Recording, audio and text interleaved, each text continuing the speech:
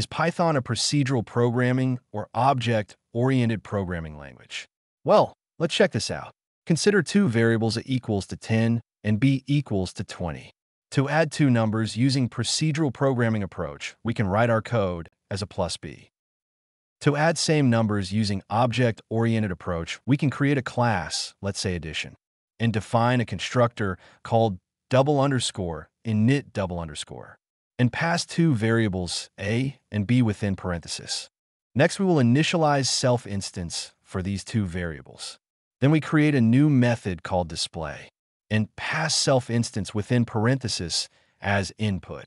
Inside this method, we will print the sum of instance variables initialize in constructor above. Now to get result, we will create instance of addition class as obj equals to addition and pass two values as an input to this class. Finally, to display output, we will call display method of addition class using obj object.